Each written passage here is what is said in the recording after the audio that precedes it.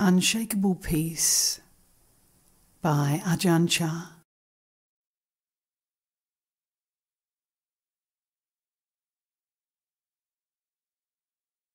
The whole reason for studying the Dharma, the teachings of the Buddha, is to search for a way to transcend suffering and attain peace and happiness. Whether we study physical or mental phenomena, the mind or its psychological factors, it's only when we make liberation from suffering our ultimate goal that we're on the right path. Nothing less. Suffering has a cause and conditions for its existence.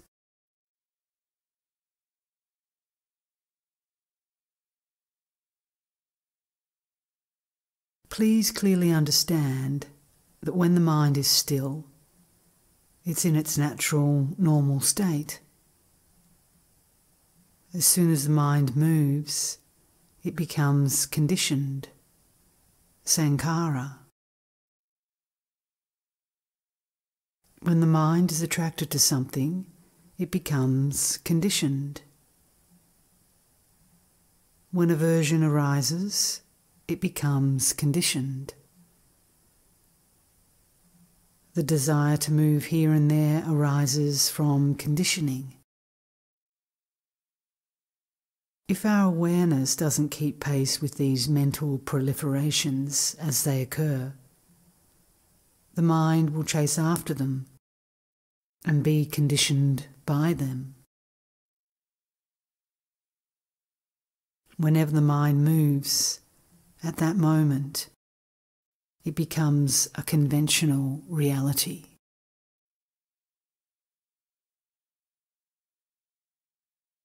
So the Buddha taught us to contemplate these wavering conditions of the mind.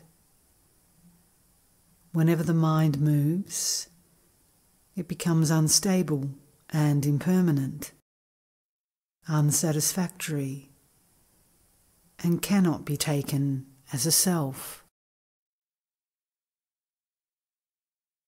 These are the three universal characteristics of all conditioned phenomena: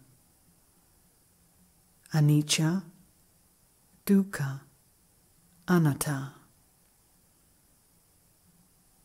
The Buddha taught us to observe and contemplate these movements of the mind.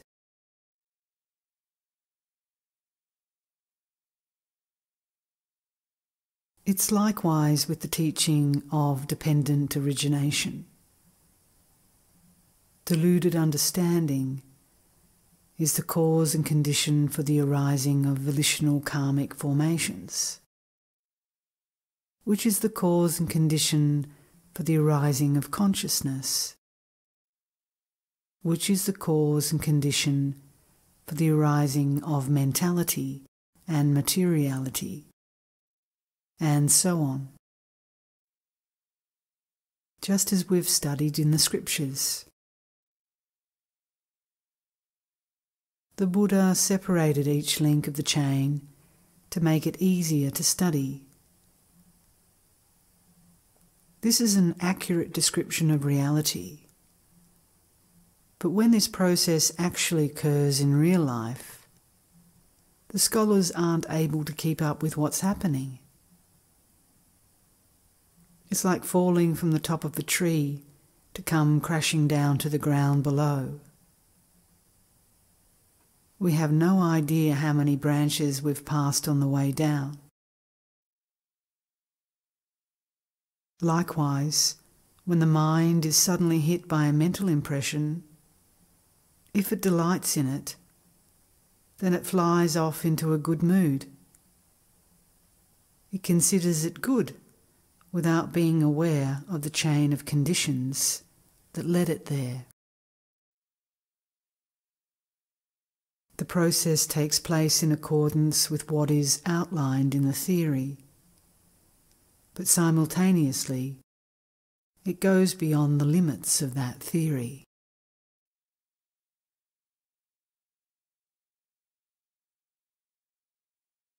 There's nothing that announces, this is delusion, these are volitional karmic formations, and that is consciousness. The process doesn't give the scholars a chance to read out the list as it's happening.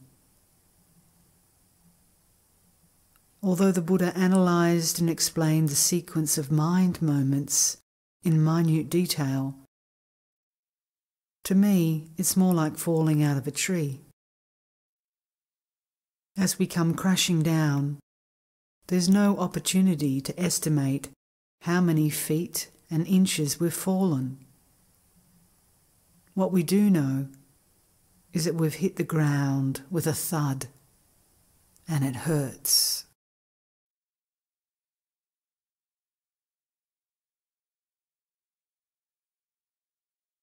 The mind is the same.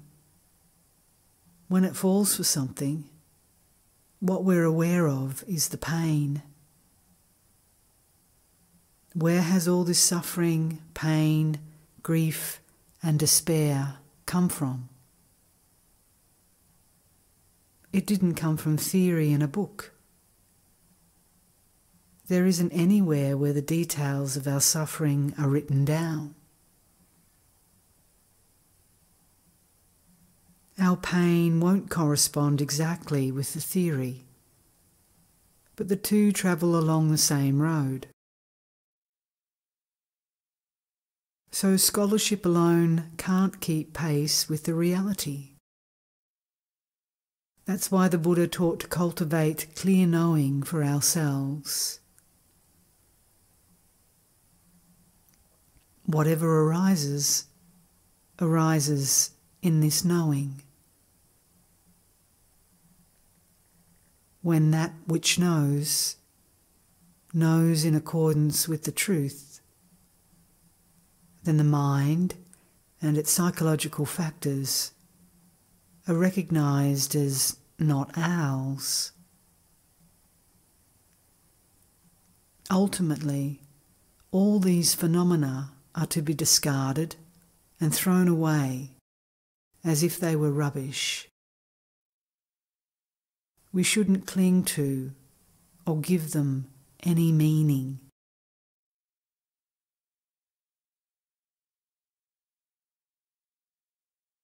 The Buddha did not teach about the mind and its psychological factors so that we'd get attached to the concepts. His sole intention was that we would recognise them as impermanent, unsatisfactory, and not self. Then let go. Lay them aside. Be aware and know them as they arise. This mind has already been conditioned. It's been trained and conditioned to turn away and spin out from a state of pure awareness. As it spins, it creates conditioned phenomena which further influence the mind, and the proliferation carries on. The process gives birth to the good, the evil, and everything else under the sun. The Buddha taught to abandon it all. Initially, however, you have to familiarise yourself with the theory in order that you'll be able to abandon it all at the later stage. This is a natural process. The mind is just this way. Psychological factors are just this way.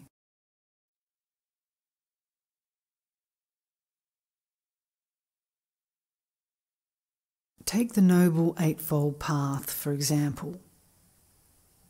When wisdom, panya, views things correctly and with insight, this right view then leads to right intention, right speech, right action, and so on. This all involves psychological conditions that have arisen from that pure knowing awareness. This knowing is like a lantern, shedding light on the path ahead on a dark night. If the knowing is right, it is in accordance with truth. It will pervade and illuminate each of the other steps on the path in turn. Whatever we experience, it all arises from within this knowing. If this mind did not exist, the knowing would not exist either. All this is phenomena of the mind. As the Buddha said, the mind is merely the mind. It's not a being, a person, a self, or yourself. It's neither us nor them. The Dharma is simply the Dharma. It's a natural, selfless process. It does not belong to us or anyone else. It's not anything. Whatever an individual experiences, it all falls within 5 fundamental categories, or khandhas: body, feeling, memory and perception, thoughts, and consciousness. The Buddha said to let it all go.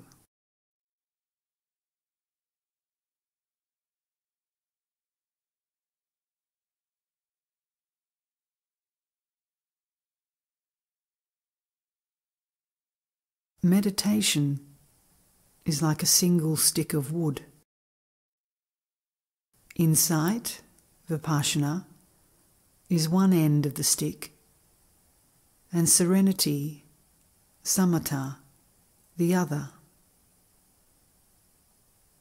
If we pick it up, does only one end come up, or do both? When anyone picks up a stick, both ends rise together.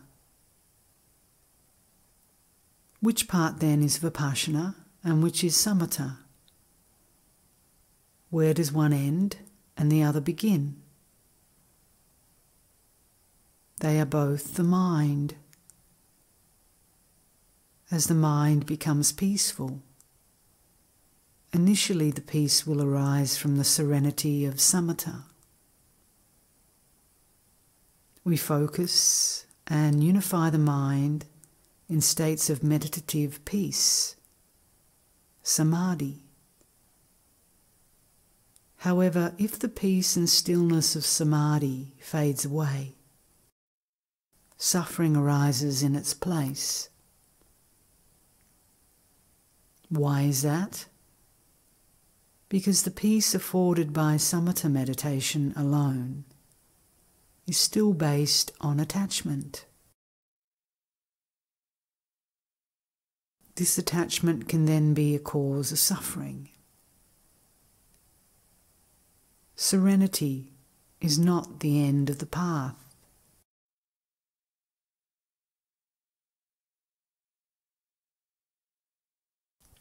The Buddha saw from his own experience that such peace of mind was not the ultimate. The causes underlying the process of existence had not yet been brought to cessation.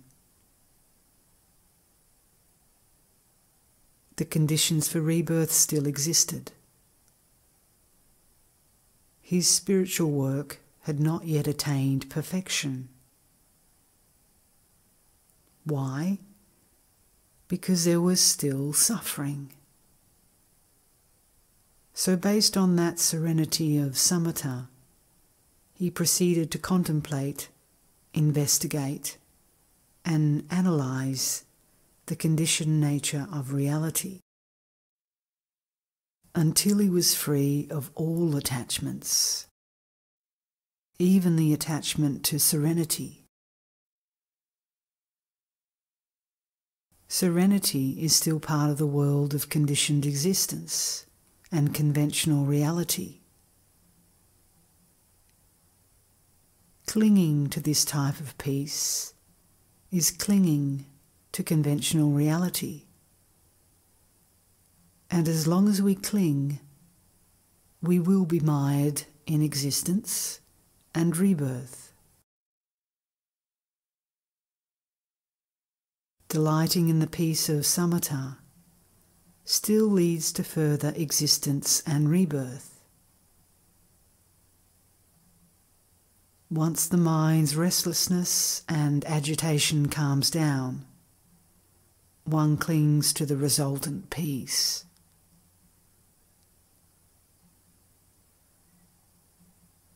So the Buddha examined the causes and conditions underlying existence and rebirth. As long as he had not yet fully penetrated the matter and understood the truth, he continued to probe deeper and deeper with a peaceful mind, reflecting on how all things, peaceful or not, come into existence.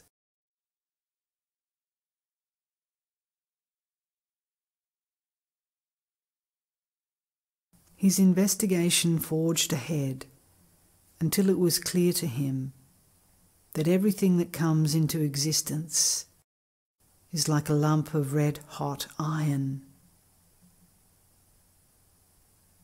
The 5 categories of a being's experience are all a lump of red-hot iron.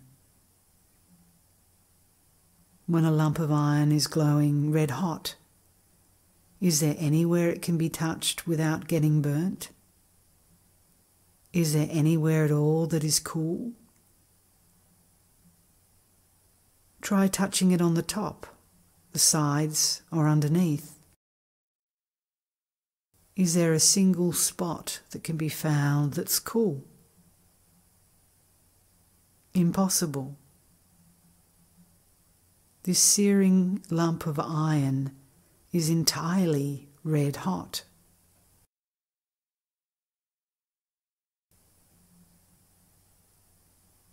We can't even attach to serenity. If we identify with that peace, assuming that there is someone who is calm and serene, this reinforces the sense that there is an independent self or soul.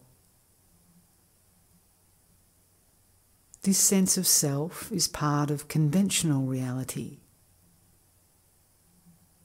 Thinking, I'm peaceful, I'm agitated, I'm good, I'm bad, I'm happy, or I'm unhappy. We are caught in more existence and birth. It's more suffering. If our happiness vanishes, then we're unhappy instead. When our sorrow vanishes, then we're happy again. Caught in this endless cycle, we revolve repeatedly through heaven and hell.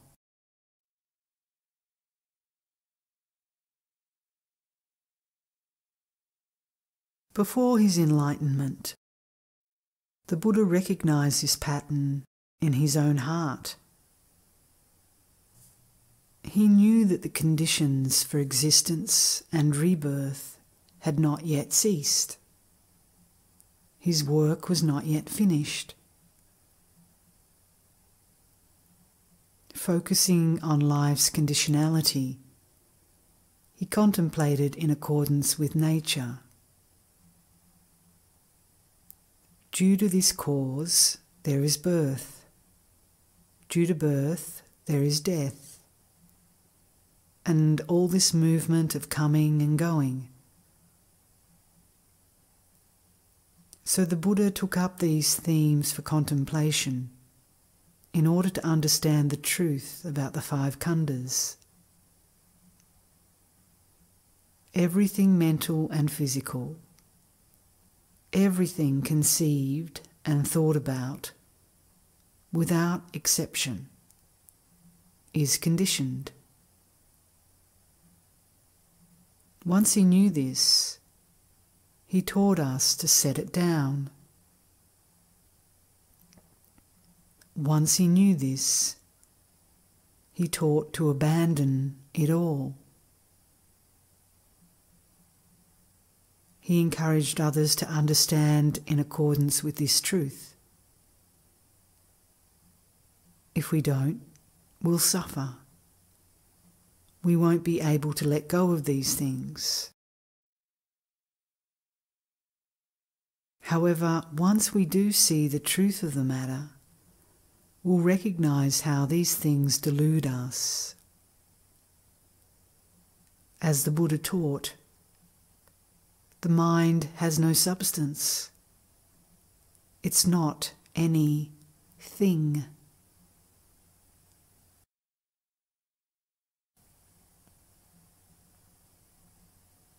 The mind isn't born belonging to anyone. It doesn't die as anyone's. This mind is free, brilliantly radiant, and unentangled with any problems or issues. The reason problems arise is because the mind is deluded by conditioned things, deluded by this misperception of self.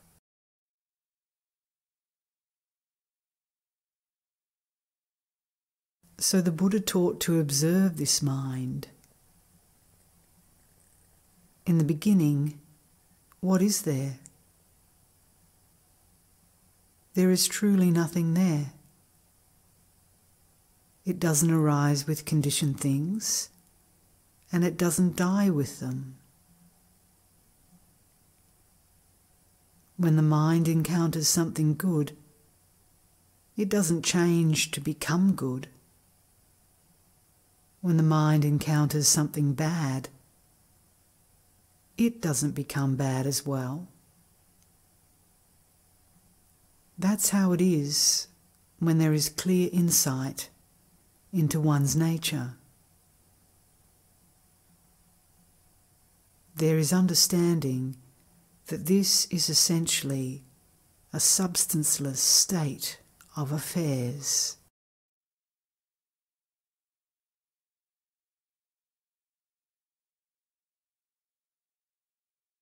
The Buddha's insight saw it all as impermanent, unsatisfactory, and not self. He wants us to fully comprehend it in the same way. The knowing, then, knows in accordance with truth. When it knows happiness or sorrow, it remains unmoved. The emotion of happiness is a form of birth. The tendency to become sad is a form of death. When there's death, there is birth. And what is born has to die. That which arises and passes away is caught in this unremitting cycle of becoming.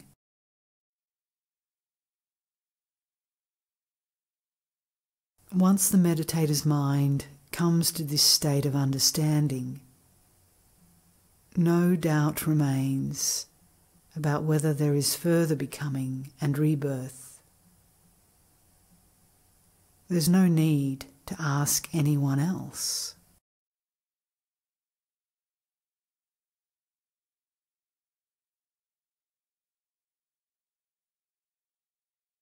The Buddha comprehensively investigated conditioned phenomena and so was able to let it all go.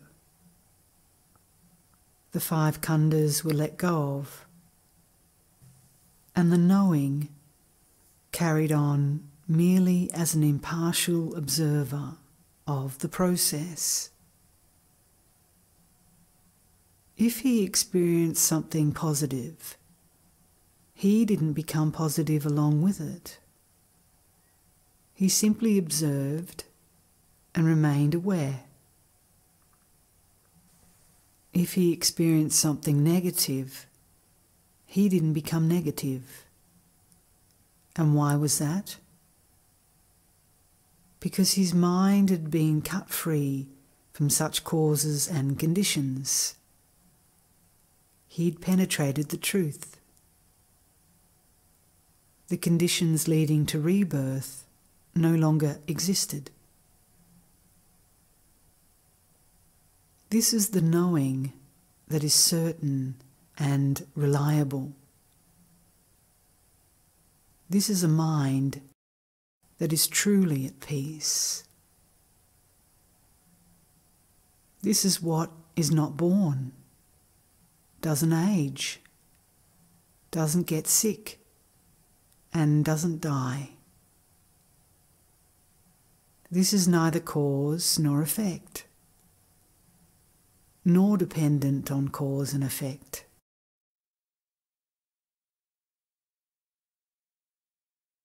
It is independent of the process of causal conditioning.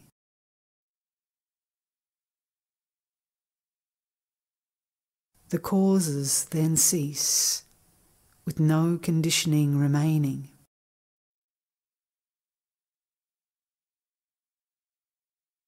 This mind, the citta, is above and beyond birth and death, above and beyond happiness and sorrow, above and beyond both good and evil. What can you say? It's beyond the limitations of language to describe it.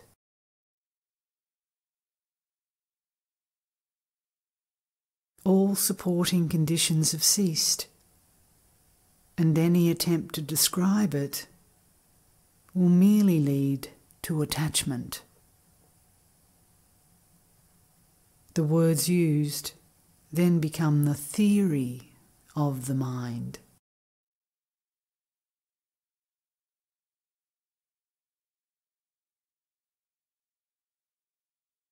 Theoretical descriptions of the mind and its workings are accurate,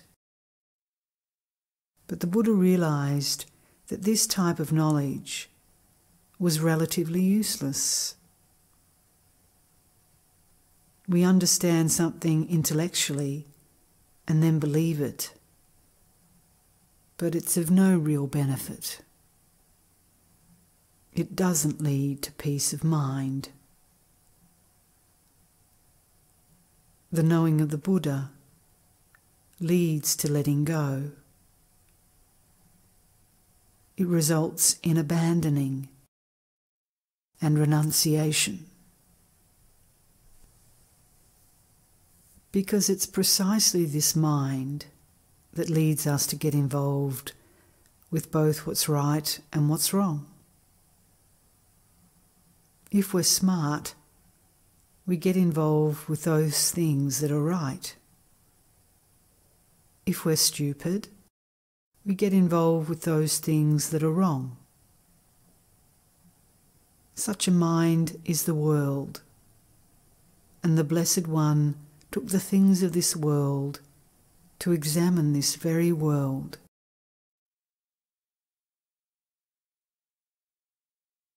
Having come to know the world as it actually was,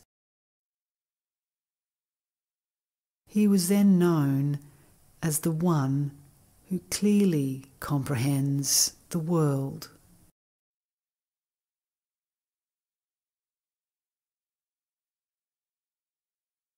Concerning this issue of samatha and vipassana, the important thing is to develop these states in our own hearts. Only when we genuinely cultivate them ourselves will we know what they actually are.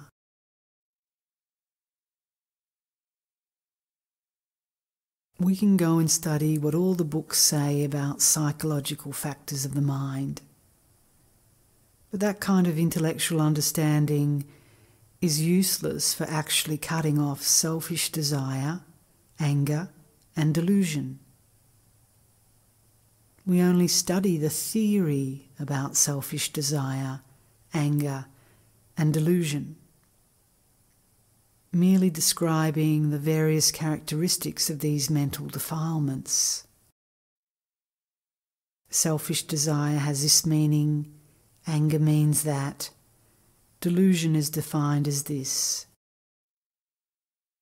Only knowing their theoretical qualities, we can talk about them only on that level. We know and we are intelligent. But when these defilements actually appear in our minds, do they correspond with the theory or not? When, for instance, we experience something undesirable, do we react and get into a bad mood?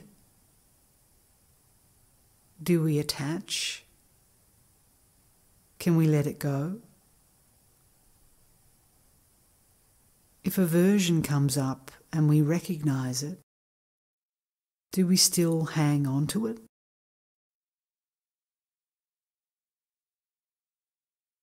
Or once we have seen it, do we let it go? If we find that we see something we don't like and retain that aversion in our hearts, we'd better go back and start studying again, because it's still not right. The practice is not yet perfect. When it reaches perfection, letting go happens. Look at it in this light.